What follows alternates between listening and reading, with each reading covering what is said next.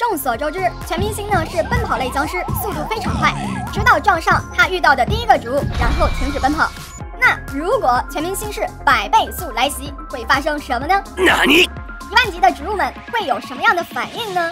又有谁能够拦住他的脚步呢？Hello， 大家好，我是豆豆姐，名字叫做邹志斌。当这些小伙伴呢留言说想要看100倍速的全明星，那这一期咱就来测试一下。先派寒冰射手出战。众所周知，1万级的植物一上场是自带大招，那你们觉得1万级的敌敌畏能否拦下全明星？倭瓜，哇！速度再快，也休想逃出倭瓜的手掌心。再来看大嘴花，下一位金蝉菇，你们觉得仙人掌行不行？哎呦我的妈！再看冰冻生菜能不能反应过来 ？Nice。再看1万级的钢地刺能不能把它扎死？支持奶油生菜的小伙伴扣个666。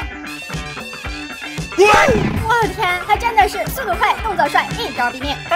一个字，绝！弹簧豆，还没来及塌下就被拿下了。没有实体的幽灵辣椒。再来看潜伏芹菜，暗影草能不能挖坑成功呢？我晕！暗影豌豆会有什么反应？刚才奶油生菜都挑战成功了，那你们觉得菜问行不行 ？KO！ 火鸡投手，哎呀妈，完全反应不过来。之前咱们测试过，正常时水仙花是可以给全明星减速的，但现在是100倍速的，还行吗？爆炸坚果，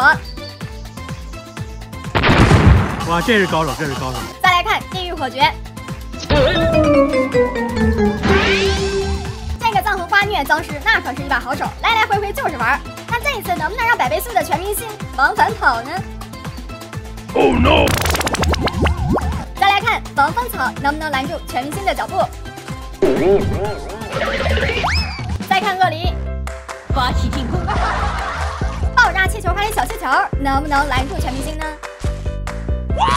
这小气球是触碰式爆炸，只要你碰到我就别想逃。1万级的电茶能不能搞定它呢？下一位岩浆番石榴，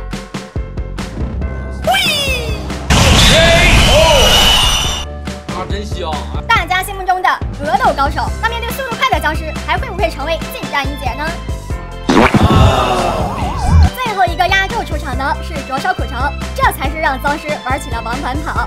那这一期100倍速的全明星，咱们就测试到这里。喜欢看豆姐视频的小伙伴，欢迎加关注、长按点赞。那我们下期见喽！